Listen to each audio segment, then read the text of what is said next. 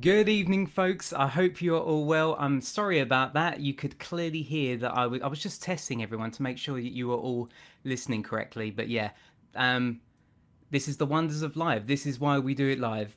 Thanks ever so much for joining me, guys. My name is Tommy Reynolds. I'm a portrait and travel photographer, and this is episode 2 of Lockdown 2.0. Before we go any further, just obviously you can hear me. I can see that now. But I remember last time I did this, there were some issues with the gain of the microphone. I can't hear what you guys are hearing, unfortunately. So let me know if it sounds a little bit better. I'm just going to park myself away and just tweak here until you're happy with it. But if you've heard the music at the start, that's a very nostalgic piece of music. That was what we used at for quite a lot of the behind the scenes videos way back in the day when we first started doing this, and that's what we're talking about tonight. Tonight's going to be all about video, talking about behind the scenes, what gear you should use, and what equipment we did use in our behind the scenes videos. And if you've got any questions about video, then do drop them in. But tonight's really special because I've got a guest. I actually have a guest on this one, and it's none other than Mr. Michael Mowbray. So if you don't know Mike, he is responsible for all of my behind the scenes videos. Pretty much 99% of my YouTube channel is his portfolio. But we're going to be chatting with him, hearing from the horse's mouth about his experience doing the behind the scenes videos. So let's see if this works. Let's see if we can bring Mike on. And let's see if his audio and visuals are working as well, or we're going to have something turn up like I just did. Right, let's bring him on. Hey, Mike, how you doing? Hello, mate. I'm all good. How are you? Not too bad, not too bad. Can you hear me okay? Can you see me okay? Yeah, all good, all good. Awesome, man. Awesome. Right, we'll just have a look at the comments real quick. Sounds good to me. Mike is still... sounds fine, all good here. Okay, great, awesome. The only thing I can't work out, everyone's talking about you having a drink. I feel like I've missed out on this memo. What's this about? Okay, so this is the first time I did this. I had a glass of Bailey's, and it was only one. It was only one. I wasn't that tipsy, but I just felt like a little bit merry. But I've got water tonight. Okay. Okay, perfect. Cool. Yeah, I've done the same. I've gone for a water as well. You've got a water as well. Okay. Yeah. So we've got we've got listening. We've got Rick. Hey, Hi, Tommy. Mark Wilshire. Hello, made it here for the first time. Good to have you here, guys. Stephen Jenkinson is here. Stephen's here. Oh, we've got loads of people here. Great. Straight vodka. No, not straight vodka. To be fair, one Bailey's and you're drunk, Tom. What's going on? Proper lightweight. At the end of every single behind the scenes shoot, we always go for a Nando's. That's always a tradition. Always a Nando's as like a little victory thing for finishing it. But okay, so let's jump straight in. So guys, if you have any questions about video at all with regards to gear or anything specific, like a specific behind the scenes video you want to hear about, we are going to be talking about some of our favorite behind the scenes videos. What are you laughing at me too? I'm just laughing. A friend of mine's just commented, "I heart Mike Mowbray's work." Oh dear. So Mike, let's kick things off. So yeah. Let's tell me about how you kind of got into the industry. Like, take us back to the beginning briefly, and how you kind of progressed from working to becoming a full-time professional cinematographer. Okay, so I initially started out in photography, like most people, and I got myself my first camera whilst I was at school studying my GCSEs and then onto my A-levels. And then it was, I had a 550D at the time, and obviously that had the video feature. So just naturally it progressed from that, like flicking it to video and sort of having a play and an experiment. And then one of my projects at school was like you could basically do a project on anything that you wanted regarding photography or video. So I thought, oh, let's try looking at like how to set up a business, and sort of took it from there really. And then just started networking, meeting other people like yourself, for example. And it kind of snowballed really. I initially thought that I was going to go to university to study photography and filmmaking, but the work side of things picked up, and I started getting a bit more experience. So I thought I'll try giving that side a go first, like just solely working. And if that doesn't work, then I'd look at like a university option. But yeah, things started picking up from there, really. Yeah. No, cool. So what? Take us back to the very first job that you ever did with me. Can you remember that? Can you remember the first time that I approached you to work with me? Yeah, so I remember you had put out a post on Facebook asking for videographers. You were filming somebody's music video and you needed like a 4-camera setup, because you only obviously had the one, because it was a live take video. So you only had one chance to get it. And through my, I was going to say, well, girlfriend, but my wife now, my girlfriend at the time, she, through one of her friends, knew you, and sort of, we started talking. And then, yeah, it kind of went from there, really. And we met up on the video shoot. I remember I was really nervous, turning up with my 550D, shooting everything automatic. There was no manual setting in sight. Everything was also, it was, and I remember we shot it all. It went really well. I was really happy with it. And then I sort of spoke to you afterwards, and you were like, right, I've got a few little bits of feedback. Rightfully so.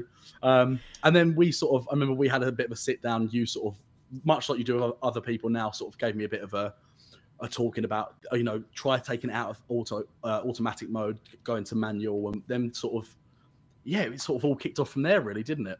But I was just trying to think before, like an hour ago, I was trying to think exactly when that was. Was that in 2013? I think it was about 8 years ago. I think it was longer than that, if I'm honest. Was it? Yeah, I think it might have been I mean, maybe I'm wrong, but I feel like it was before that, because around that sort of time, like 2012, 2013, I think I started working on my short films around that sort of time. Oh, so and I know even that earlier then. Yeah, before that, I think it might have been like 2011. So it's been about 9 years then since I've known 9 years. You haven't been able to shift me. Haven't been able to shift you. That's cool. No, that's really cool, man. Yeah, I could. What the whole thing where when I first met you, because I remember it really well. I remember you were so professional. You were so prim and proper, walking into the room with your 550D in your hand. Yeah. And yeah, you were shooting in auto, and but regardless of the fact you were shooting in auto, what really drew me to you was just that we got on so well, and your enthusiasm. I really enjoyed your passion and your enthusiasm, because in our industry, and I'm sure working in bigger sets or bigger TV shows, is that you can people can be on pedestals, but oh yeah, definitely. But obviously, what I liked about you was just that you were really, really hungry to learn, and we just got on really well. So it was natural to bring you on more shoots, and then we just progressed from there. So yeah, cool. And I remember it like so as well as working for yourself, I was doing like other bits, like some things shooting for myself, some things assisting other people, just sort of like networking and getting as much experience as possible. And then I remember like with you, there was loads of music video shoots, because that was a big thing for you at the time. You were doing a lot of music videos, weren't you? Yeah, so so at the time when I first met you, we didn't shoot a behind the scenes video for a couple of years. I was doing a lot of music video work. I had my own video work and was bringing you on as an assistant or helping me film with those. And it wasn't until I think we did our first behind the scenes video, which everyone thinks is the ballet video, the first ballet video. Oh, really? That's interesting. God, there's loads before that. But the real true first one, do you remember it? Oh, sorry, I'm now on board. You mean the ballet video we done? Yeah. Sorry, yeah. Yeah, I do remember the first one. It was in Moat Park, wasn't it? It was, yeah. Do you know? I might even be able to play a little clip, because I want to just show. Oh God, please don't. I'll show a very brief little clip. I'll keep the sound off. It's not on my YouTube anymore. I've unlisted it. Cheers, mate. Very good. But I want to just show everyone at home. I'm sorry to do this to you, Mike, but I want to show the progression of Michael Mowbray. So, what were you filming this video on? Do you remember? I think this would have been one of the 5D Mark IIs that we had. 5D Mark II. Okay, so let me Yeah. see if I can crossfade and see if this is Oh going to God. work. Hang on. So, Wow. so this everyone here is Mike's. Look at that Steadicam work. Look. Oh, was that Steadicam? That must have been handheld. rough and ready. Rough and ready. Look, mate, you haven't even got a proper assistant there. That was the model's sister, wasn't it? That was the model sister. Yeah, just helping us out. But yeah, but I don't think I gave you a. I didn't think I gave you a brief. I just well, we kind of did. I remember. I roughly remember we sort of we wanted it to be really sort of like off the cuff like this, like much of you sort of talking as you're about to do something. We had like really upbeat music. It was very sort of like a copyright free YouTube video, if that makes any sense. Yeah, I remember the music I chose. Like, yeah, it was all sort of like that, wasn't it? Very different to the style that we've now adopted now, right? Definitely. Yeah. But I mean, actually, it's funny you're bringing this up. It's there's still some like elements that you like. You've been an idiot on that off now. Wow, that was something, wasn't it? But moving on to a question actually. So we had a few questions that came in on my Facebook group. If you're not a part of it and you want to join, it's Tommy Reynolds' Geek Group. So if you want to come and join that group, usually I will share content before it goes live to YouTube on there, and I will often do polls or get feedback and opinions on my work with that kind of community. So if you want to join that, please do. But we did get quite a few questions actually come in through that geek group that I want to pass them through to you now. And on that topic, someone, Stephen Jenkinson actually provided us with quite a few questions, which I was planning to going to ask you anyway, Mike.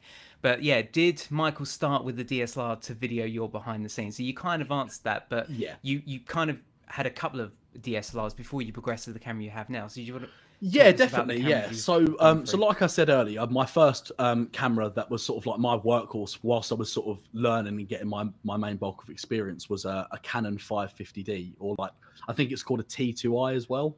I think that might be what it's called. Yeah. So I had that for a long while. But then I think when me and you started getting a bit more professional and we sort of spoke about things, I remember purchasing a 5D Mark III. Mm-hmm. And that again was my sort of workhorse for a long time. And then I had a real big decision to make because I wanted to get myself a new camera, but just like I had to make that choice between, do I stay DSLR, do I go mirrorless, or do I want to go for something a bit more sort of broadcast quality, which is what I decided to do in the end. And I've now got myself a Sony FS5. And yeah, I mean, obviously I never look back, but I mean, yes. It's a bit of a change. So when did you get the FS5? I think that was about 2 years ago now. 2 years ago. So right up until then, it was 5D Mark IIIs. Yep. For pretty much from that first, like I said, that shoot that you just shot, that behind the scenes you just showed there, that was a 5D Mark II.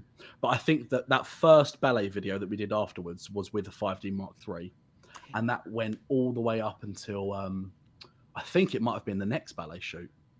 Can you think of one beforehand? No, the first video you shot with your new camera, the FS5, was when we were testing out gravity backgrounds. When we used Beltcraft Studios in London, because and I noticed it. So for those of you that don't realise, Mike shoots all of my work, but I actually edit all of his footage, and I could tell straight away editing clips from a 5D Mark III versus grading with the FS5. It was just so different. It's so much sharper. It's a pleasure to grade with. And on that topic, what have been the benefits to with that upgrade? Why has the FS5 been a better purchase, and how does it compare to the 5D Mark III? What was the 5D Mark III lacking that you wanted when you upgraded your camera? So that's a really good question. I think the main thing for me was that with the 5D Mark III, obviously it is initially built as a stills camera, which is perfect, and the fact that they've given you so many video features in it is phenomenal. But I do more video work than I do photography. So there's so many features that I'm always wanting to try and get my hands on. And I had to use things like, I'm apologizing, but I did put Magic Lantern on my camera. And for people that don't know, that's like basically like a hack that someone's, it's like a piece of software almost that changes the firmware on the camera, isn't it? And that gives you extra features like focus peaking and crop marks and other bits that just make life a little bit more easier when you're filming. But the reason that I decided to go for more of a broadcast camera this time, as I said, I do mainly video work, and also I do a lot of TV work as well. So I needed something that had a few more broadcast features, like built-in XLR ports, like manual changing of the sound on the side.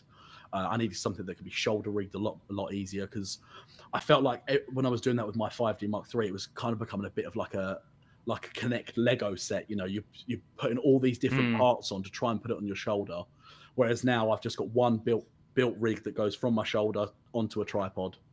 But obviously, at the end of the day, a camera is a camera, and as long as you know, if you can get it to do what you need it to do, it doesn't matter what camera you've got. So on that subject, you mentioned some of the accessories then that you use. You mentioned that you've got a shoulder rig. So yeah, what would you take on one of my behind the scenes shoots? What are accessories that will always come with you regardless of the shoot? What would always come with you? Great question. So the most important thing I could bring with me is the tripod. So if all else fails, if I can't get the camera off on a shoulder rig, if I can't do a nice slider move or a steady cam, anything like that, a tripod. It's like, it is just I know it's a very basic thing to say, but that really is sort of like the bread and butter to filmmaking for me.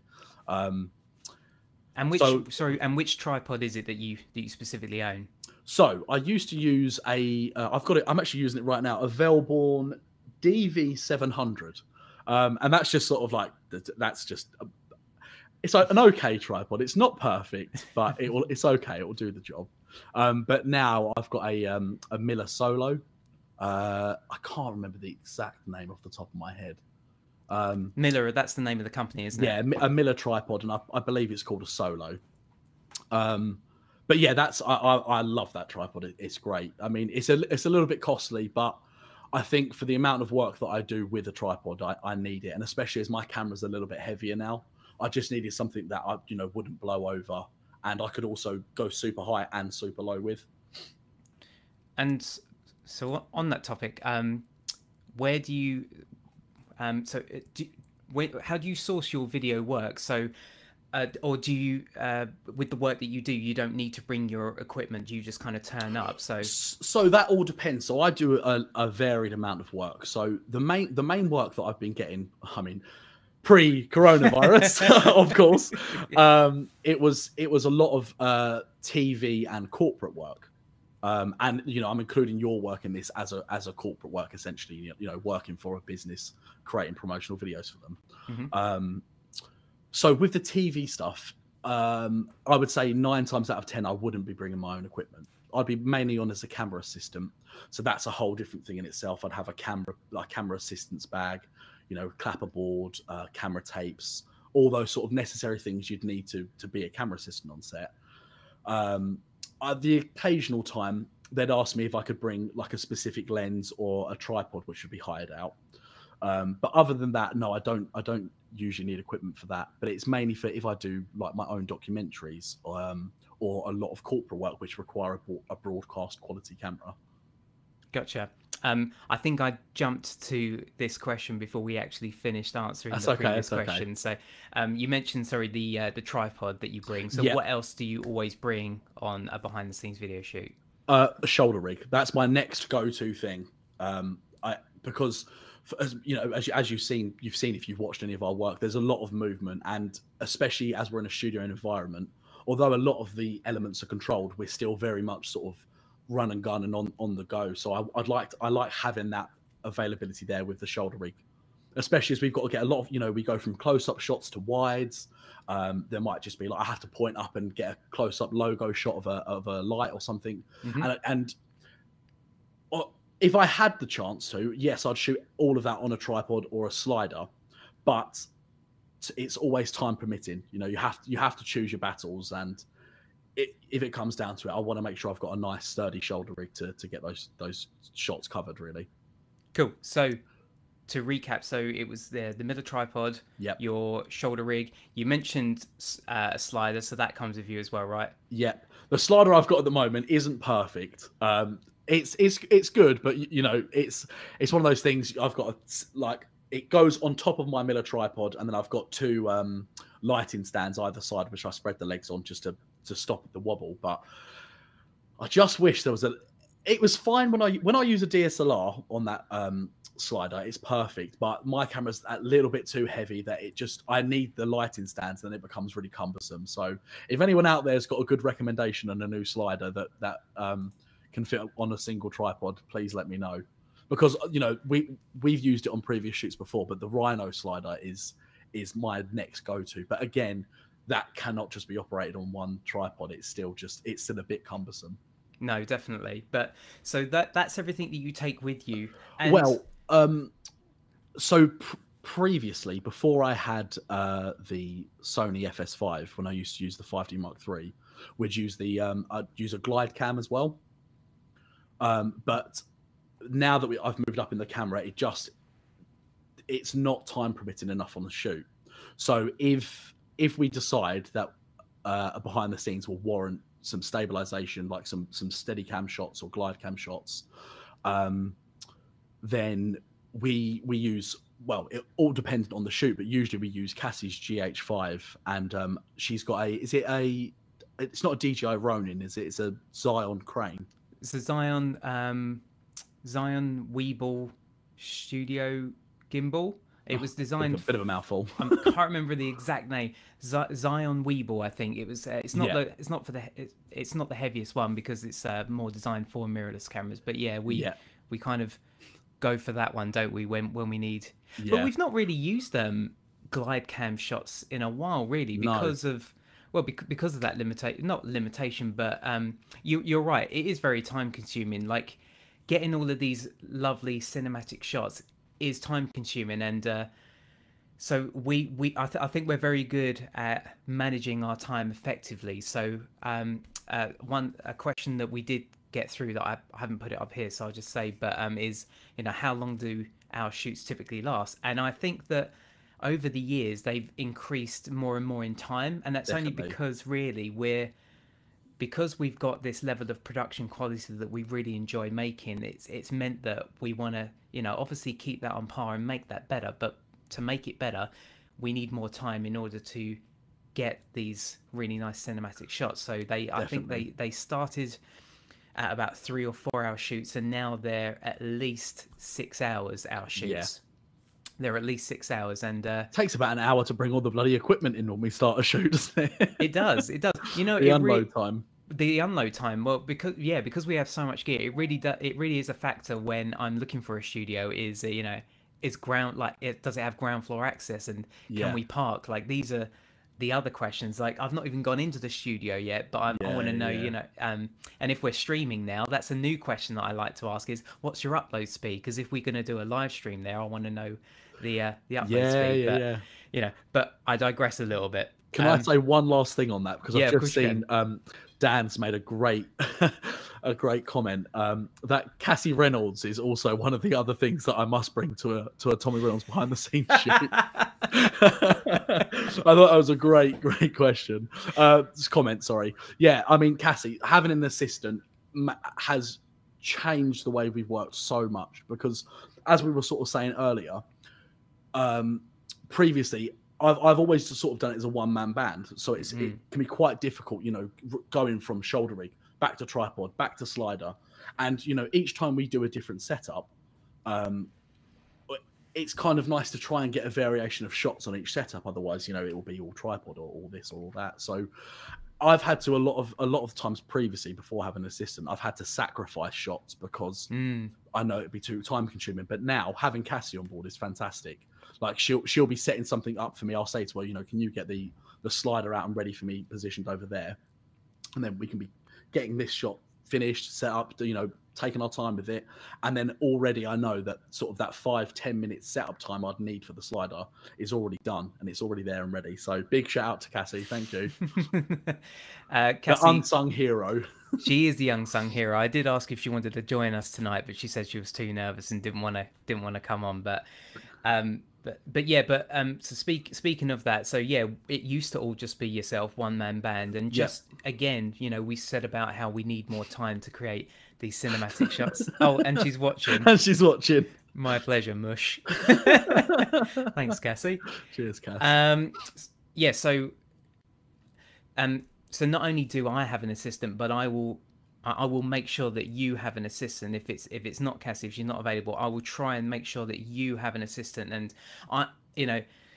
speaking just to the audience, that's really important to me, that Mike has all the help that he can get, because the more help that Mike gets, the better the quality that he's going to create, the better video that I'm going to have, overall. So we actually did a shoot between first lockdown and this lockdown, and I'm in the middle of editing it at the moment, a new personal project that we worked on, and we could only have 6 people on set, and I sacrificed having an assistant. I had no assistant for that shoot, but instead Cassie came along, but she didn't assist me, she assisted Mike. I wanted Mike to have all the assistants, because moving from the piece of equipment that we like to use, as he said, just takes time. So having Cassie it's now become a newest necessity. So we can talk about like things that we always do on our shoots and even beforehand in a sec, but that is one of them. Of them. We always like to have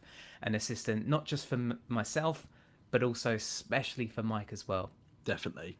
But I mean, I think it's sort of, it goes to say with, we do have all of these things that we like require on a shoot, but that's only because we have set ourselves a goal of how we like them to look.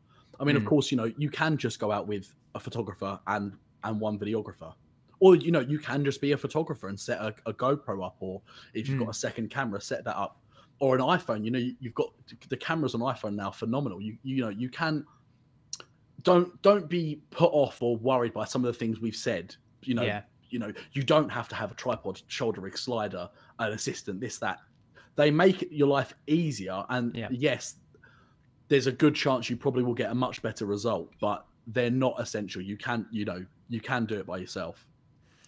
Going away from gear briefly, we'll come back, but as we're on this topic, I think it's important to know, and you've obviously made a really good point there, Mike, about equipment, having the equipment that we use is not essential to tell a good story, to tell a good behind the scenes. Yeah. So why do you think behind the scenes video in general, why do you think that they just do so well? And what we as creators or photographers or even videographers, what is it about behind the scenes that's so attractive to people?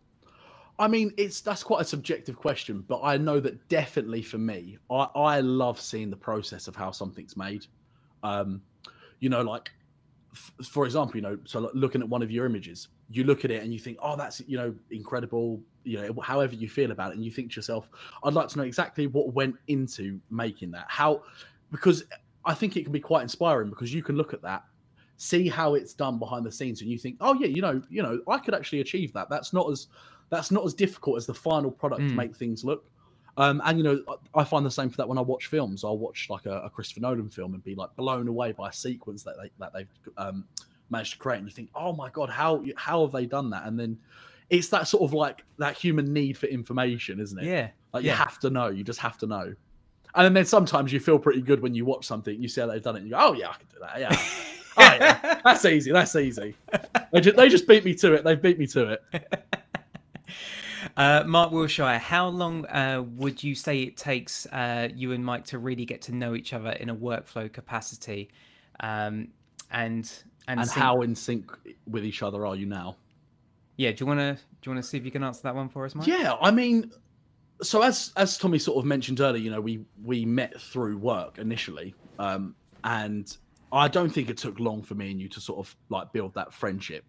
And as you said, we've known each other for 9 years now, so we're talking with 9 years of experience. But yeah, I mean, it definitely didn't take us long to to sort of get into that in sync. But in terms of like with the videos, as again, you saw the original video that we done. It wasn't perfect. You know, there was a lot of things that we knew we needed to improve on. And as you mentioned earlier, you know, you don't think that you gave me a full brief. Whereas now, it's not like as though you're sort of telling me exactly what to do, but we'll have meetings beforehand, or we'll have like a phone call, like, oh, I've got this idea of something I want to do. You know, I'd love to get behind the scenes for it.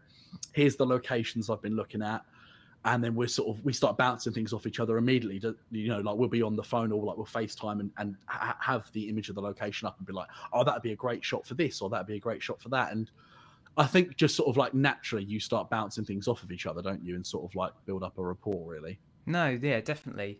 But on that subject again, when it comes to the planning process of our shoots, I think what we tend to do now is, again, because we've built up this production and we want to get the most out of the space with the time that we have as well. So now, if we can, we like to recce the location as well. Oh, definitely. And this is really important as well. So if you're working with a videographer, especially if you're working with a new videographer, if you can recce the location, then you should. So in the beginning, I maybe would recce the location on my own and kind of feedback maybe to Mike. But when I think it was the newer ballet shoot that we did 2 years ago, we recce'd it, and I remember we said to the guy, "We'll be about 15 minutes." And I think we were there for an hour and a half. We were there for an hour and a half wrecking, but it was so worthwhile, wasn't it? That, and I think, you know, we've said countless times that we think that might be one of our favorite videos, and I think that's why, because that was that first time that we really sort of gave a chance to sort of develop the video. And we sort of, like you said, we were there for an hour and a half. We were like running up the ladders, taking shots up there. This would be a great idea for a shot. Let's go down here. Oh, the light will come through this window at this sort of time of day and stuff. And it just boosted everything. It was just, it made life so much easier as well, because as you mentioned earlier, when, you know, you used to previously recce the location by yourself, if we didn't have a chance to speak beforehand, before the shoot, we would spend sort of 15, 20 minutes at the beginning of the shoot going through that. And that slows everything down. That eats into your time.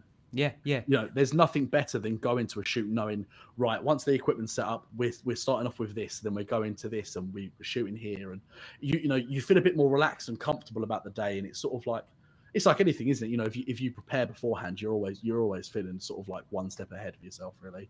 No, yeah, definitely. I remember Alfred Hitchcock said that as well. That famous classic director, he prided himself on planning, and he the way he described it was the production or the filming was the easy part, because he's done all the hard bit, because he'd extensively planned it. He just turns up and does what's written down or what's been planned. And so I really admire that. And again, yeah, as we said, we spent an hour and a half in this location walking around. We even took some artificial lights with us, thinking that the room was going to be too dark and we're going to need to light it somehow. And we ended up taking I forgot about that. Yeah.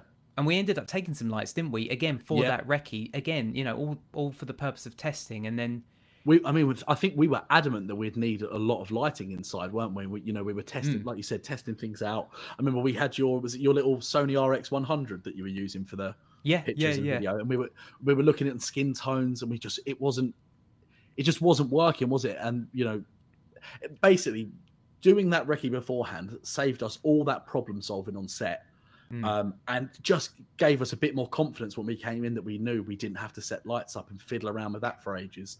You know, we were pretty much ready to go. And I just think that level of planning really does help. No, definitely.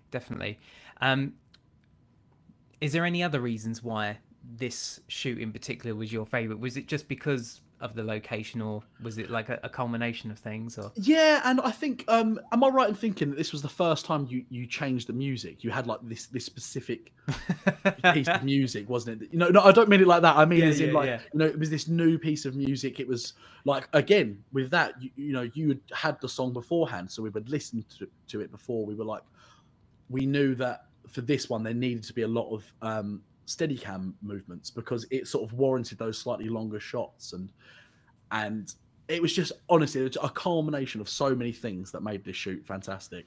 And like, you know, we had people like Andy on board taking pictures. we had like a separate camera just for the Steadicam.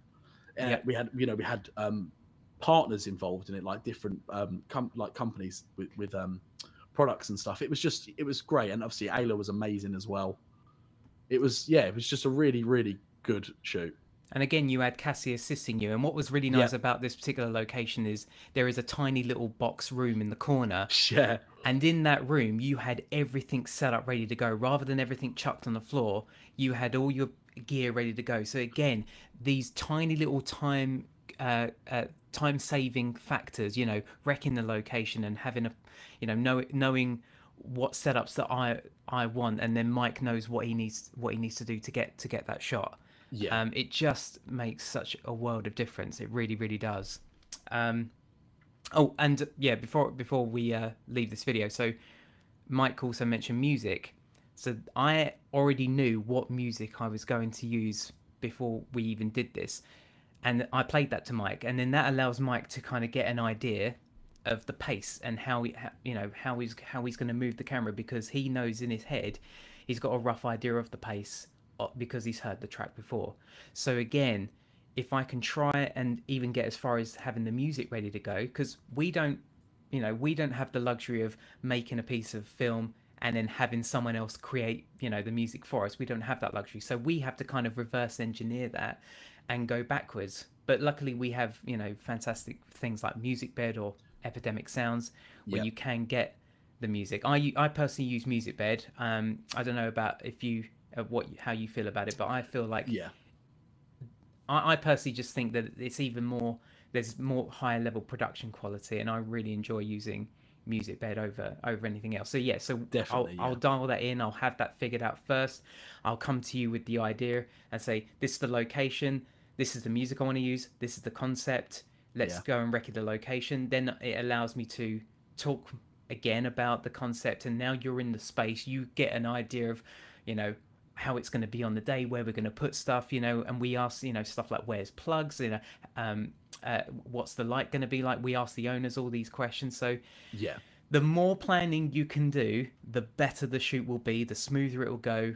And it's just all these time-saving factors is going to maybe let you squeeze in one last setup at the end that you might not have had time for. oh Because yeah, of we've all the had other that things. so many times, haven't we? We're coming down to the last sort of like 10-15 minutes, and we're like, oh, do you know what? We've done what we said we wanted to do. Can we squeeze another one in? And we're like, yeah, go on, off the cuff. Let's throw something together and see what you can get. Right up until literally like the studio owners looking at you. They're like, yeah, come on, mate. You got 1 minute left now. Come on, hurry up. Yeah, but we always allow ourselves like 45 minutes to pack down, but to pack up. But it's always the last 20 or 15 minutes that down to the wire. We're like, no, it's all right. We can pack up quicker. Yeah. We always do that, don't we? We'll say like, right, there's an hour at the end for packing away, and then there's only about half an hour left because we've decided to add another thing, or like, or something hasn't. There have been times where there have been like things haven't gone to plan and we've had to slightly overrun, and there's always these little things. It's just what makes a shoot really. Andy Holmes, question for Mike: what's the most recent technological advancement in video that you're looking forward to using if you haven't already? That is an interesting question. Big interesting question. This might not be a massive technological advancement, but you sent me through the other day. I'm going to forget the name of it now, but I know it's by Film Convert. It's a new plugin. Can you help out? Cinematch. Cinematch. So as I mentioned earlier, obviously I've got my Sony FS5. Sometimes we shoot with Cassie's GH5. We've had Canon 5D Mark IVs on set. We've shot stuff with Panasonic. Sometimes we have had multiple cameras going at the same time, even sometimes for your live shoots. And one thing that always is a pain in the arse and takes so much time is trying to color grade and color match the cameras. And again, we try to do as much of this beforehand. Like, we'll make sure we're shooting everything flat. We'll try our best to match white balances beforehand and make sure that we're all in sync with like our base ISOs, things like that. But you're never going to get it spot on. It's just, there's the color sciences between cameras are so different. But this, can you just repeat what it was called again? Cinematch? Cinematch, yeah. Cinematch, yeah. Tommy sent this through. Was it yesterday or the day before? I think and you were like, it was only yesterday that I discovered it. And you were like, oh my God, this is a game changer. This is going to make our life so much better. And I, sort of like think, oh, just like any other sort of like advert thing you click on. And I remember clicking on it and being like, oh my God, that sounds amazing. Because basically it's almost like a one-click button that matches, it won't grade, but it will match all of your cameras so that you can start a grade on them. And they're all sort of going to be pretty similar. And I just know that is something that we always struggle with a little bit. And like, I know that it's no matter how good we can get it on set, that you will be spending time in the edit afterwards trying to make them match as best as you can. So that was something that really excited me. And I sort of was thinking to myself, this is going to be a bit of a game changer, like you said. Especially if we're doing our interview situations, which is something that we're kind of doing a lot more now, this kind of hybrid system of a photo shoot and a interview as well. And we don't have the luxury of having two FS5s, so quite often we'll be using, as you said, either GH5s or 5D Mark IVs. And the log in a Canon 5D Mark IV is very different to your numerous logs that you've got. When I grade a 5D Mark IV log and then I move over to your log, it's so different. So getting them to match is really hard. So if you are in that situation where you're using multiple cameras, then look up this new thing that's not been out very long. It's called Cinematch, and it's part of Film Convert. And again, Film Convert is a filter that we use on all of our behind the scenes videos. It gives it that real nice filmic look. So if you want to know what we use for grading, it's Film Convert. I hope that kind of answered your question, Andy. I mean, I can't think of anything cooler to say that makes me sound like I really know what I'm talking about, but Cinematch is the one for me. Just a quick shout out to David. Thank you ever so much, David, for sending us in a super chat. Really helps sending any small donations, especially during this time, really, really do help. So thanks ever so much for doing that. There was a question to follow up on that. Jack Silver's watching. Every shoot you guys do is awesome. Thanks for sharing your process. Thanks ever so much, Jack. We really appreciate it.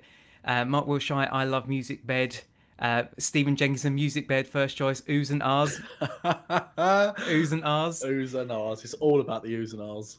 If you've used Music Bed and you've used their browse feature, they're my go-tos. If you want to find a Tommy Reynolds behind the scenes track, then you go to the filters and you want to go ambient, cinematic, with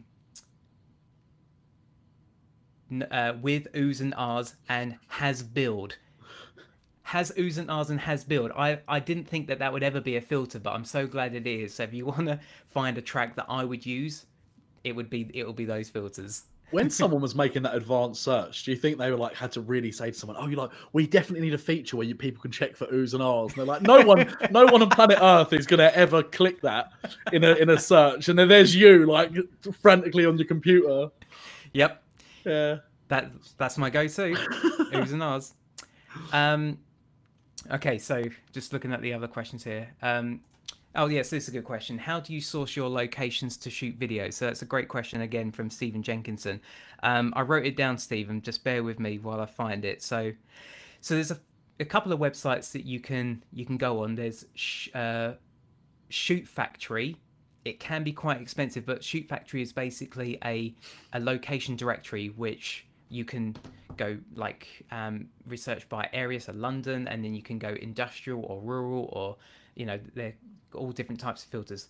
They can be quite expensive, but there is another one that I use, and it's actually how I found the location for my last shoot, which I'm still in the middle of editing, and it's photostudiohire.com. Let me put that up on screen for you guys.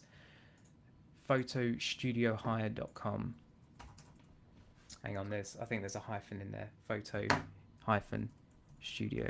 hire. And I mean, also as well, there's like sometimes people do stuff on Facebook, don't they? Like little Facebook groups for locations, things like that. Yeah. Check with your local councils. I know that like Kent Film Council, they've got like it's not great, but they've got a small section on their website of locations that you can use. Yeah. And I mean, also if you're on the lower end of the budget, now's a very difficult time with coronavirus, but you can just speak to friends and family, and like if people have got like, some people have got like really nice gardens, or they've got like great rooms in their house, you might be able to use things like that as well, again on the sort of like smaller scale of things. Well, this website here, Photo Studio Hire, I believe that you can actually sign up so that when a new studio becomes available in your area, you'll get an email notification, and that's exactly what happened with the last video that we shot in. So you might not know it because obviously there's no video yet, but it's on my Instagram that I did with Hazel wearing the wedding dress. So that location I found on this website. They emailed me saying this location's just come out, and I went straight onto my emails and emailed them, and straight away we got a recce, and we went again and we recce'd it and spoke about what we were going to do, how we were going to do it, etc, etc. So yeah, use Shoot Factory or Photo Studio Hire, or as Mike says, maybe look into your local council, or just reach out to Facebook groups. Sometimes there are groups for locations as well, but this has been one of the main things that I've used is photostudiohire.com. Okay, let's have a look. Mike, who inspires you in the world of video? Oh, okay, good question. I mean, he's pretty much a go-to for everyone, but really Philip Bloom is fantastic, and I think one of the main things with Philip Bloom is that I think he's very approachable, and he uses a wide range of gear. So one week you might see him talking about like a £30,000 camera that's like you're never going to own, or like is out of reach for the next couple of years or so. But then he'll then talk about something that's like a £200 piece of equipment. So you get a real varied range, and I think that's helpful because even though there are these like more expensive equipment and there's higher gear out there that you can't afford, it's still good to know about them, know about like other things that are out there and like the limitations that your cameras have, and you can also think of ways to be creative with what you've got, and how you can sort of use your limitations to your advantage and stuff. And I think Philip Bloom's a great guy for that, and he gives such in-depth detail about equipment, about things that we're talking about now, like on his blog. It's great. Where have you gone, Tom? Sorry, folks, I'm just swapping the battery out on my camera. I was hoping I was going to do it before you got to the end of that sentence. Sorry. I thought something had gone wrong on my end. I thought it had just gone funny. No, I should be back now. There we go. Hello, mate.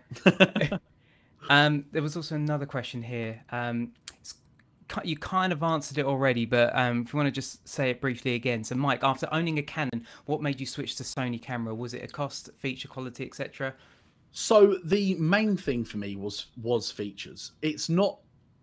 I wouldn't say that I'm a diehard affiliate to any camera brand. I mean, obviously, if there's any camera brands out there watching that'd like me to be, perfect, go ahead. Yeah, definitely. But no, the reality is that I did look at the Canon cameras available at the time, and I was looking at the C cameras.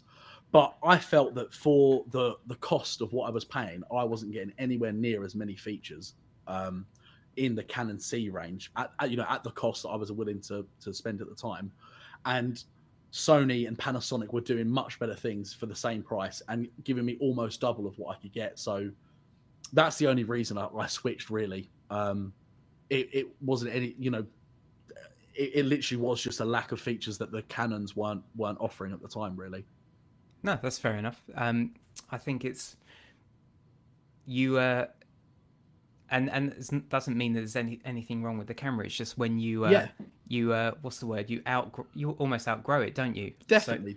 And I mean, still now, even on TV shoots, I mean, the majority of the TV broadcast stuff I do has become a Sony FS7, but there's still ones that use Canon C300. They're great cameras, but for a one-man band where I need slow motion, I need all these features readily available, like as a one-man band documentarian, I wasn't getting that with the C300 or C100 as well. So it was just a no-brainer for me to switch, really. Cool, man. Here's an interesting question. First of all, I'm interested to know, have you ever done any behind-the-scenes video for any other photographer? Have you ever done any kind of something similar to what you do for me to anyone else? Because the reason I asked that is someone, I think again it was Stephen Jenkinson, said, um, I can't find the question here, but he more or less said,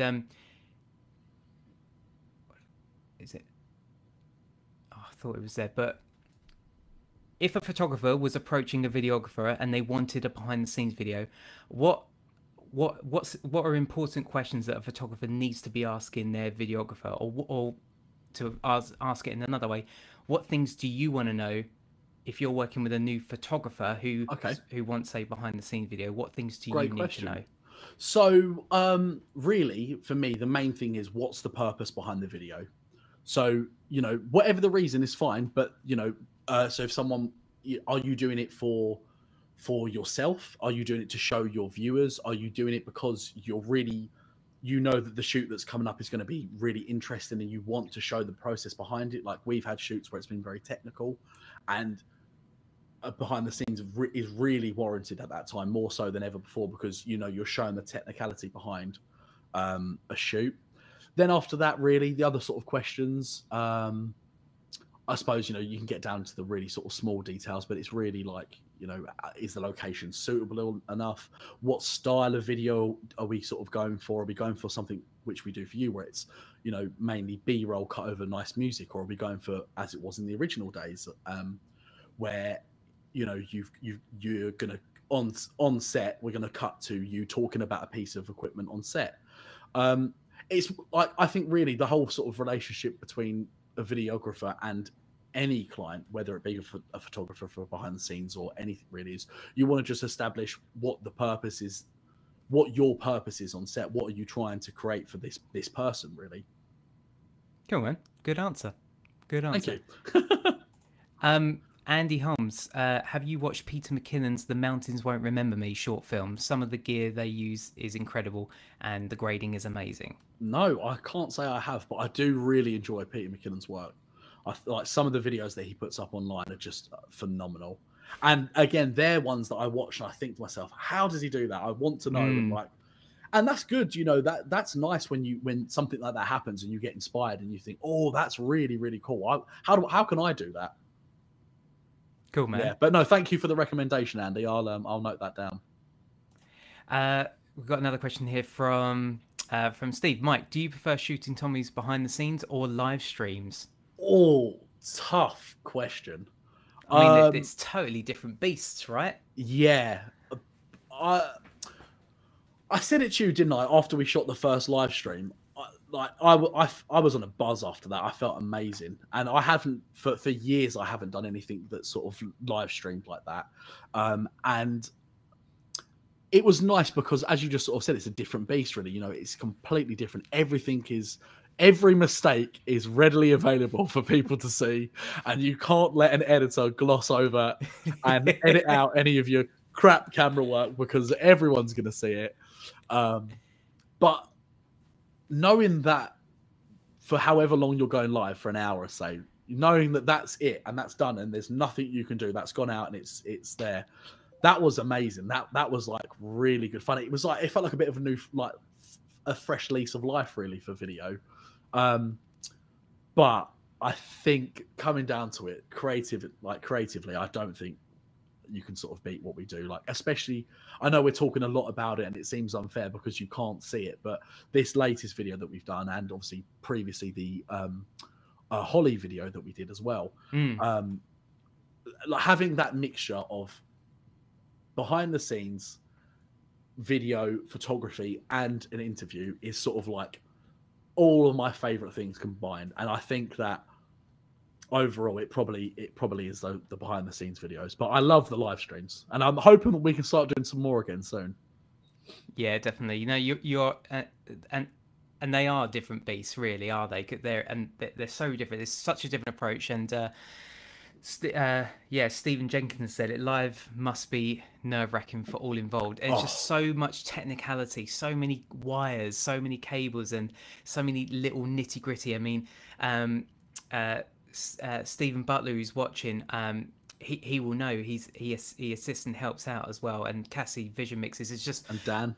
and Dan obviously helps out as well. It's just, and Graham as well. I keep sorry, and Yeah, everyone, the whole crew, the whole crew. it's just so you can't. It's impossible to do it on your own to that production quality anyway. Yeah. And I just wanted to kind of follow suit and create a production as high as the behind the scenes videos, rather than just doing something like this, which is fine. I wanted to see if I can obviously step it up as I like to do with my work. But the Holly video that you mentioned, we had a question about the Holly video. What lighting equipment was used for the interview with Holly? Okay. I'll be honest, I can't fully remember everything.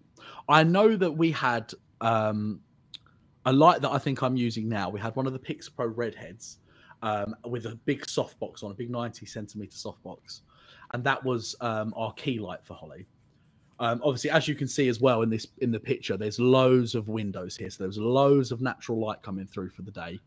And then we had, was that another Pixapro Redhead that we had at the back for her hair light? Yes, it was a what's the? I can't. Was it the LED one, the Pixapro LED Mark II or something? I think it was actually their Mark III. It's their bicolor LED. I think it's a 1,000 watt, and it's a Bowens fit, which means you can put any of their modifiers on. If you check out my YouTube channel, and this is actually a still from the video, but there is a behind the scenes video about it, and here I am explaining it all. So as you can see here, yeah, so perfect. Weird pause on the eyes, but perfect pause for the image. But yeah. So as you can see, in that top right hand corner, just like where the little eye is for the information, you can see the hair light coming through there. And that's creating a really nice hair light on the side of her face there. And there's plenty of natural light coming through these windows, which was great. And then, as we sort of said, we had the big softbox as a key light on her face, and it just worked perfectly on the day. We were a bit cautious because it was quite an overcast day, and obviously where we were relying on the natural light, there was, unless we shot into a corner, there was no way we were going to get away without showing this light, and obviously we wanted to show the entirety of this building, so we had to sort of go for it. And thankfully, when we filmed that, the light wasn't dipping in and out too much, but that would have been a bit of a problem had it been. But it was. I'm really happy with how that shoot came out, and that interview especially. Actually, I think it was great. Well, speaking about this kind of new way for us of making behind the scenes, where we're now doing this hybrid system. I mean, the first kind of taste we got was when we did our James documentary, and when I approached wanting to do this Holly shoot, I wanted to basically do a condensed version of the James documentary, and rather than obviously make it as long as it was, we wanted like a nice short kind of 8 to 12 minute portion of that, which is why and I just think they do so well, and you get to hear it from the horse's mouth. It's not just a caption next to the image. We have a photo shoot, and then we do this nice interview, and it just that there's nothing more we can add content wise or context wise to make you appreciate the images or understand what about the person. We're combining everything. We've got our style of behind the scenes, nice B-roll, the images, and then of course we now have the interviews, which we're starting to introduce more of now. But because we've now introduced interview, that means more time, a lot more time. But before we move on with the interview, with this interview, what audio was we using? What was the microphone we were using? So we had the same microphone that I'm using now. It was I'm going to just touch it a second. It was a Rode NTG2, and we had that on a boom pole, which you can see in the image as well. We put a blimp over the top because on that, obviously, well, you can't, it's not obvious, but with all these windows, there was a lot of them that were open. It was freezing cold in there. And there was a lot of like ambient noise being picked up. Oh, that's a great picture to show. Yeah. So we had that pointed directly down towards Holly. We also, and that was going into a Tascam DR60 Mark II, which I had. You can sort of see it in that picture there. It's just next to my camera on a tripod. and I was sort of adjusting audio levels. Obviously, we both sort of checked the audio before we started, and we were happy. And I was just there to adjust for any gain if she was peaking, etc. And then as a backup, Holly had a microphone, a lapel mic. That's one of your ones? Is it? Is that the Rode SmartLav Plus? Yeah, Rode Yeah. SmartLav Plus. Yeah, but in the end, in the video, I didn't actually use it at all. But it No. was just a backup. Exactly. Yeah. And I can't remember if on my camera if I had a my Rode Video Mic Pro. I don't think I have. I don't think I can see it there. But that's because that's currently broken at the moment. But that's something that I'd put on as well. Again, we're not expecting to use Holly's lapel mic or the mic that would have been on top of my camera. We're always hoping to get the best audio possible from the Rode NTG2 that's pointing down. But all of these things are a backup, because with audio, you never know. They can all it's one of those things you can kind of forgive bad images or like the odd bad shot in a video, but for me, like if audio goes wrong, I think that's just, you notice it straight away. I don't know what it is, but like it just sticks out so much, doesn't it? No, definitely. There's a famous saying that I can't remember it. Like you can get away with bad video, but you can't get away with bad audio. Yeah, I think I'm probably going to get butchered this quote, but I think George Lucas said something like that. I think he said something like, "Films are 70% audio and 30% video," which is crazy, as it's like a visual medium. But the reality is, you pick up on bad audio and it sticks with you. It's horrible. So essentially, those other two microphones were there as backups in case there was any issues with this mic here. Gotcha. Cool. Really good question coming from Andy. He says, nope, wrong one. Add that one, Andy. Come on, mate. Really good question. So he said, with all the work that you've done, including stuff outside of Tommy's work, what makes you feel the most creatively fulfilled? Oh, that's a good question, Andy. I think it's telling someone's. It really is, telling a story, telling someone's story. So, for example, the best example I can pick is the James documentary that we did. I don't think I've ever felt that creatively fulfilled from anything before. And, whether that's sort of a bit of a selfish thing, I don't know. But like, just to be able to, it was like, it sort of almost went beyond the film for me, really. Like, me and you, we got to spend some amazing quality time with James, and sort of like you gain a friend, don't you? And the memories that you all have are all about this video and this thing that you've created. And I think that's something that will stick for me forever. That video in particular. And it came out amazing. It was great, and we got to show it in a cinema and everything like that. It was perfect. And obviously, unfortunately, James isn't with us anymore. And having something like this where he's able to tell his story, which is a remarkable story, it just sort of like it lives on forever, really. And it was just brilliant, really. Documentary's always been your first love, hasn't it, Mike? Definitely, yeah. And I think I very much enjoy documentary as well, and that's why I really like what we're doing with these hybrids at the moment, because it almost allows us to inject a little bit of the documentary genre in these behind the scenes videos. We're now almost cross genre-ing, if that's where we're just trying to cram in as much context as we can, and so you really gain and have that understanding fulfillment. And you're right, this is one of, if not the most personal thing that we've ever done. And if you haven't seen it, please go and watch it. It's about half an hour long. It's called Life from a Different Angle, and it's about this guy, James Dunn. If you don't know him, he's a photographer who was based in Liverpool, and he had recessive dystrophic epidermolysis bullosa, which is a horrible skin condition, and it's a terminal condition. And it was part of a BBC show, which was how we found out about him. He was on a BBC show where product design engineer Jude Pullen had designed a camera rig enabling James to use his camera without the use of his dad. He didn't need his dad anymore to hold the camera up to his face. And when I saw that documentary, I immediately reached out to him, and we spent the weekend with him. And this is just clips, as you can see on screen here, from that. And it was just an awesome trip. I loved it so much. I can still remember, actually. So this is the end, when he was giving that last interview, and this was actually about 11:30 at night. I think this was quite late. Yeah, we'd really well, not necessarily overrun, but we'd filmed so much during the day, hadn't we? That like this was the last thing we said we needed before we left, really.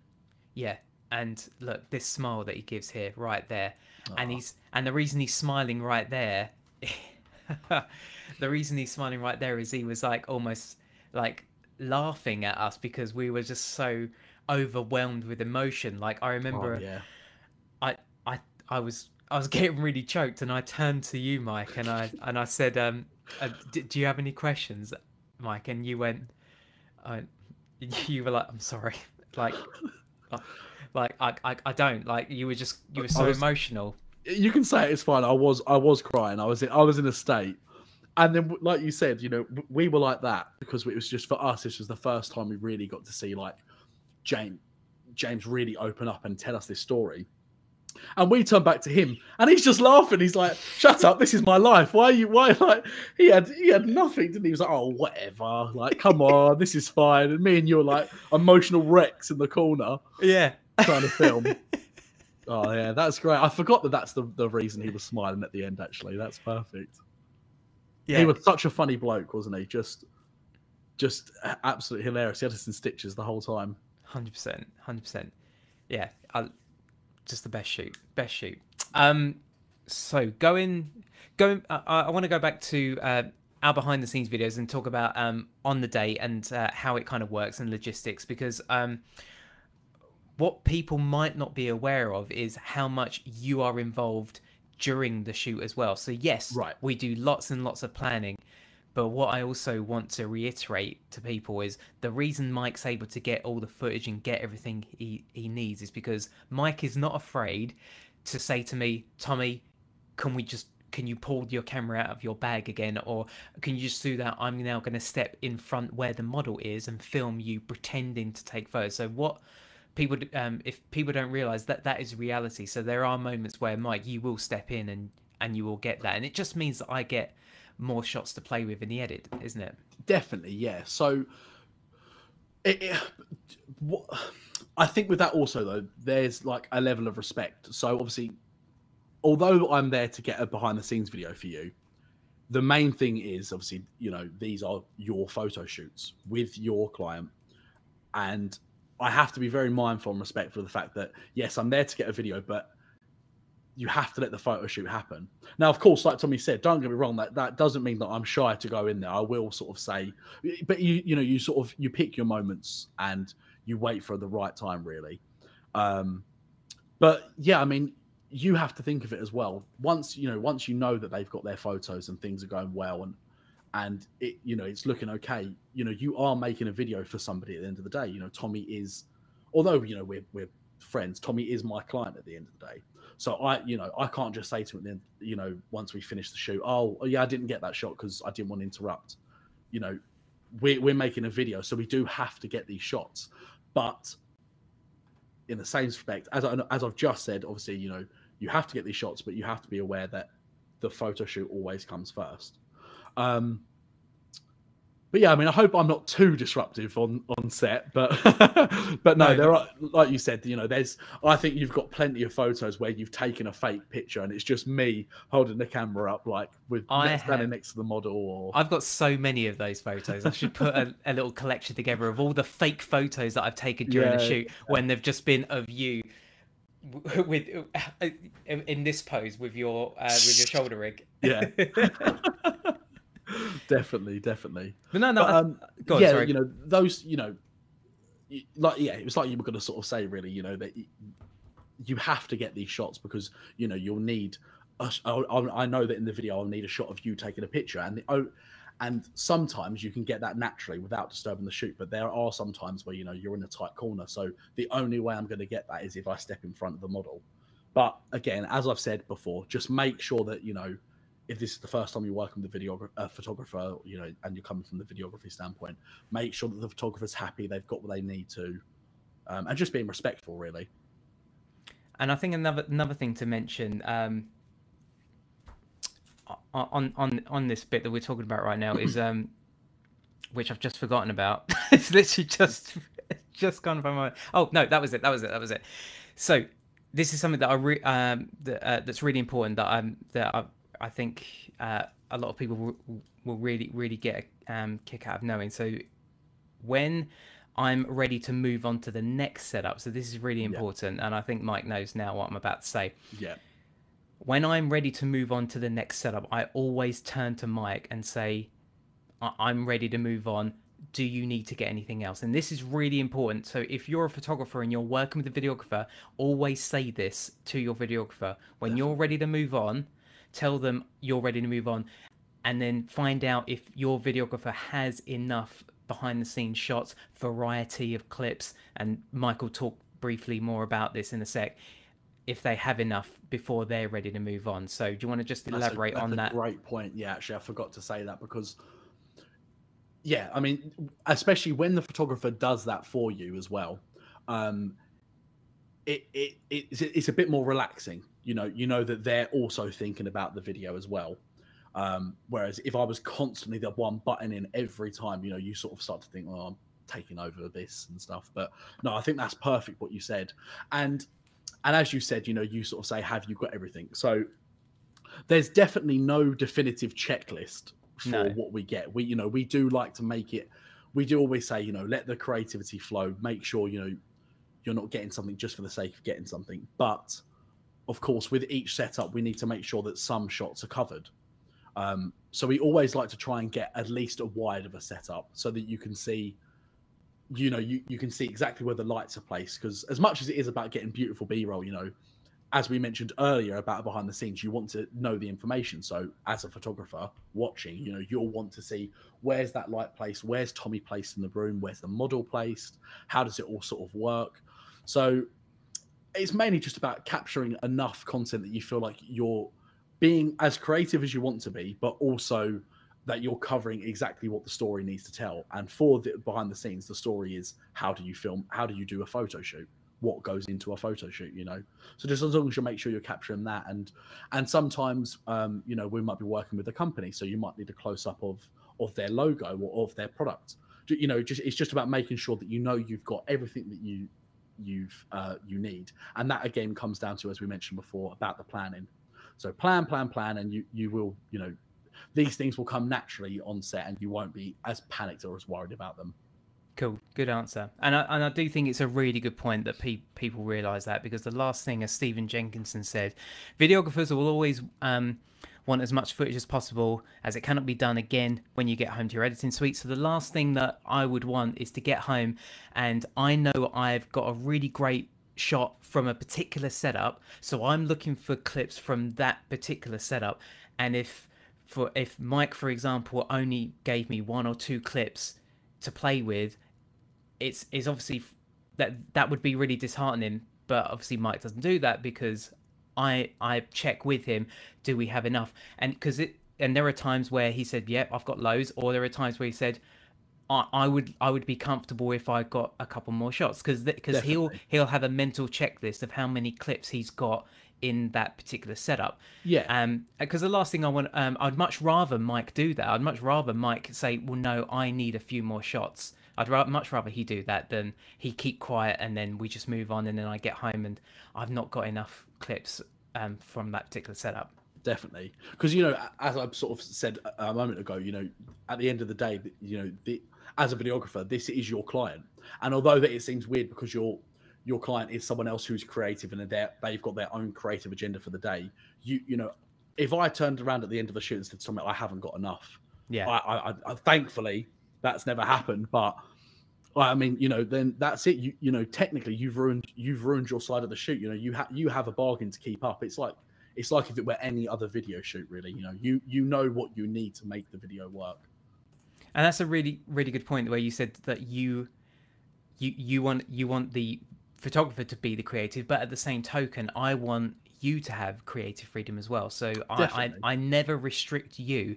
If you see something that you want to get, you will just do it, and you know that because of, again, our relationship. And it all, you know, it comes back to relationship. And I've said this in previous videos, is that your style is my brand, and it's so important. If you're watching as a photographer, if you can work with the same group of people, it's the best feeling ever. You are only as good as your team, and that's why I like to, as I said earlier, I like to I would much rather have give Mike an assistant than give me an assistant first. Mike is my priority. Mike is the best asset to my business, because the videos that we make are my favorite assets and things that I can show as a business person, because I'm, as you all know, you know how much I love these behind the scenes videos. So if Mike's happy, I'm happy. If I can keep him as happy as possible, give him as much time as we need. So if I, you know, as we all know, if we're on a time limit, it might restrict you. So Of course. that's why this is, the video is the whole reason we have longer shoots, is because it gives Mike time to get what he needs, and I can deliver a really cool behind the scenes video for you guys. We'll do a few more questions because we have run way over the hour. So we've got a few, couple more questions coming. If you have any more questions, then do drop them in now, as we'll wrap up, because I appreciate we've been online for a while now. But Daniel said, question for you both: would you keep making these videos if it was only a few people watching them? 100%. Definitely. 100%. This is, I mean, I can't speak for Mike, but this is the whole reason I started my YouTube channel. I started this because I wanted to make an archive and to look back on and show and see what we did. And as you know, I've got a background in video anyway. I have an interest in it anyway. And I just wanted to be able to, you know, work with a mate, with Mike, and create a behind the scenes video, just so we can look back, just so I can look back. And it's so beautiful that I can see, and I've now got my YouTube channel, and I can see myself growing as a professional, and physically see myself growing as well. And it's just so amazing that I can look back on these videos. One thing to look at the stills, but it's another to see the behind the scenes video, which includes the stills. So it's kind of, it's got more context to it. So 100,000,000%, I would still be making these videos, because that is what makes me the most creatively fulfilled, is making these videos. So I would 100% be doing that. I mean, you answered a perfect answer there, but exactly that, you know, for the same thing that, as you sort of said, it's amazing that we've had nights where we haven't done one for a little while, but we have had nights before where we've sat back and watched all of our old videos, haven't we? Like, we even went back to like GCSE and A levels, like before we knew each other.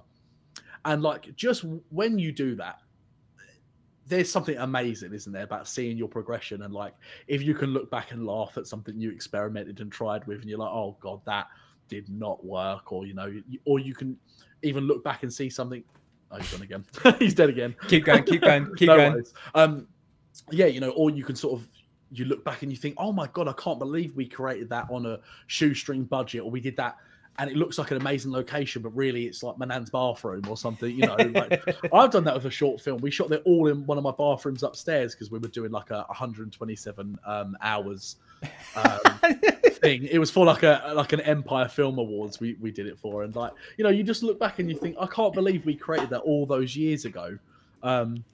So yeah, 100% definitely would keep doing them. And for the same thing of what you said about being creatively fulfilled, because although I do a lot of sort of like TV and like corporate work, you know, yes, sometimes you get the creative freedom, but a lot of the times there's so many overheads and there's so many other people above your station that have got a different agenda for about how this thing needs to work for a network. You know, you've got your series producers, executive producers, all of this. You know, you might have an idea, but the reality of it is that's not fitting into their vision. Whereas this, it's two mates who are just sort of not winging it, definitely not winging it, but, you know, we've got that level where we're like, can I try this? Of course you can. Yeah, that's fine. And, you know, this is kind of going off the question now, but don't be afraid to try things out on these shoots, because I've definitely tried shots before that I thought, oh, that will be amazing. I've spent like 5 minutes setting it up, got Cassie helping me. We've done it. And I've watched it back and gone, do you know what? That is awful. That really, that really does not work. I thought that was going to be great. But it's fine. They're the times. I mean, you've said this extensively before, but like this is the time to do that, to have that experiment and try things out. And yeah, I wouldn't give up these shoots for the world. They're amazing. Cool, man. I'm glad you're as enthused about them as me. Definitely. Stephen Jenkinson, if you didn't have brands helping towards the budget, would the production value be the same? That's a really good question.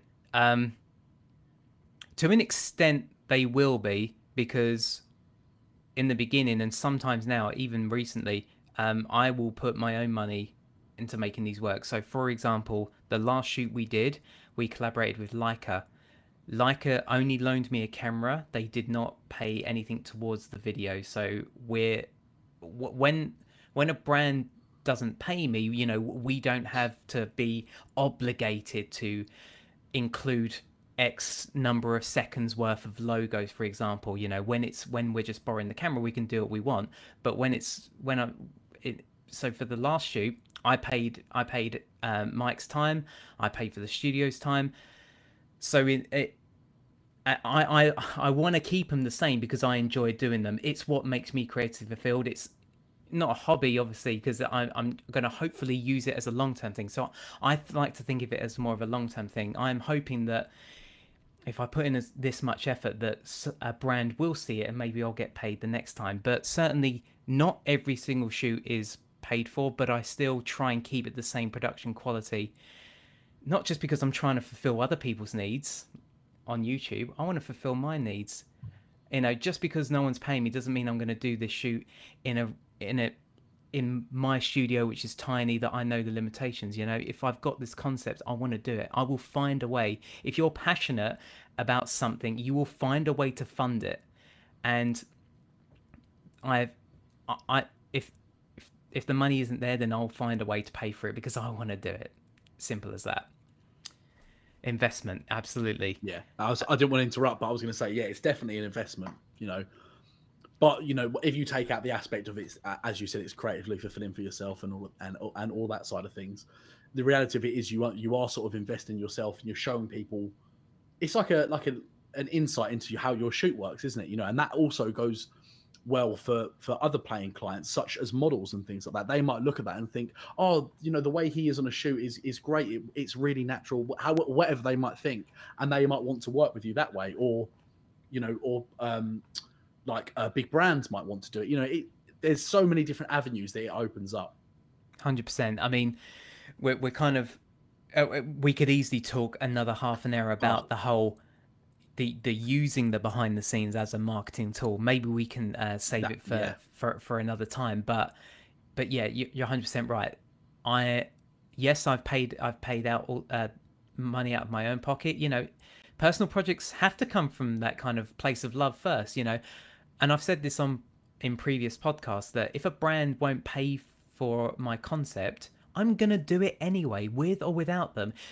I don't care that Leica was involved in my last video. It was lovely that they were, but if they weren't involved, I would have still done that anyway. I would have used my Canon 5D Mark III as I have done.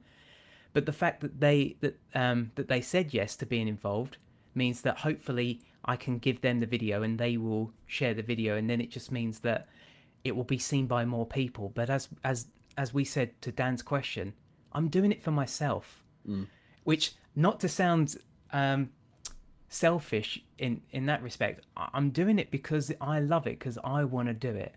But if I can use it and encourage other brands to get involved later down the road, because as I've done in the past, and as we've done in the past, we still produce the same quality with or without a brand. And I like to think that that's why people invest in our work, because the love is clearly there. We clearly love what we do.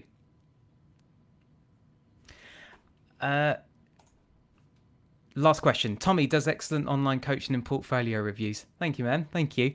Mike, do you offer the same for people? I mean, I haven't previously, but I would be very happy to. It was last year when we were at the photography show. Oh, feels like forever ago now. I did my first talk, and it was to students, and a lot of them took my sort of like information to contact me, and afterwards I had about 4 or 5 of them do like online Skype interviews, and they were asking me loads of questions, you know, things to help them with their transitioning into video with their uni work, things like that. And that was great, and that was really good, and I'm still in contact with quite a few of them now. So yeah, I mean, I'd be more than happy to offer that to anybody. You know, if there's anyone watching that wants a bit more advice or wants to know anything a bit more, I don't know if I've given. Oh yeah, there you go. There's my handle there for Instagram. You know, yeah, go on. Give me a message. I'd be more than happy to speak to people, or do as sort of Tommy does. Do a one-on-one if someone thinks that would be helpful for them. So yeah, thank you for a bit of promotion for myself there. Thank you, mate. Cheers, Steve. Guys, if you 10% cut for Steve if there's any work that comes through. Well, Mike, thank you so much for agreeing to come on and have this little chat. It's been really fun. Oh yeah, definitely. It's been amazing. I was very, very nervous beforehand. I'm not. Was you really? I'm not. Yeah, I was. I'm just not very used to being in front of the camera. So, but it was great, and I appreciate obviously all the questions everyone's been asking, and you know, it's been really good fun. Just sort of like reminiscing on memories we've had about filming, you know, and getting to talk about it and share our story for people who hopefully are interested and actually wanted to listen. So it's quite nice actually, because with my family, I don't think they're always as interested. You know, they love it, but when you start going to the geek detail a bit too much, they're a bit like, oh yeah. Okay. But actually having like a whole group of people who love photography and film and getting to talk about it's been great. So I've really appreciated that.